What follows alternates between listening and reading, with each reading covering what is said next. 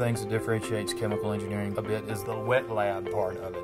If you liked chemistry lab, then chemical engineering is something you should consider. We use chemistry, and chemistry for us is a tool, but it's a tool we use a lot. Our discipline is seen as one of the hardest, but I think that's why it's seen as one of the most attractive to our employers, because we're producing people that have technical ability and people that also know how to interact with their peers. I've had very memorable nights in Bell Engineering with my classmates who then became my good friends, studying together, working together, getting a problem solved together. There's a lot of camaraderie that happens whenever you're spending that much time working on something and you achieve your goal. So if you're a chemical engineer, you can work for pretty much any company that produces a product. So if I go work for a pharmaceutical company, then I'll be working on medicine. If I go work for L'Oreal, I'll be doing makeup.